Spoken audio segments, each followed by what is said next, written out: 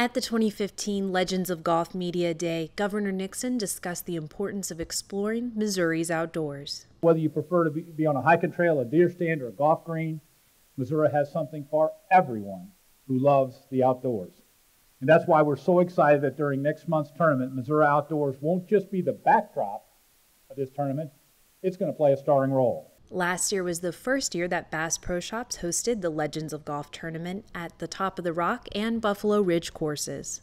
This year it was announced that golf legends Bill Coore and Ben Crenshaw will design a new golf course for Big Cedar Lodge. You just keep studying how to best get the features of this particular ground together. And we want to do justice to the land. That's what we like to pick out pieces of property that you don't want to alter the ground that much.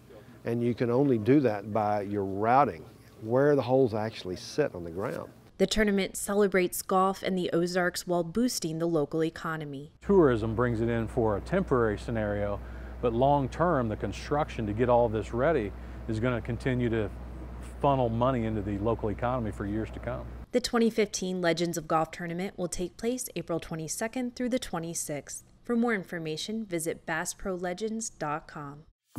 It's exciting. You got a great finish coming down the stretch here. It's got such a great vibe, and that's what we want. That's what, any event you want to have a good feel and a good vibe. The people that have come out to watch, they've been spectacular. All the hard work everyone has put in, to volunteer to get everything set up, and hats off to be able to do that, to be able to put on an event like this in such a short period of time. It's pretty amazing.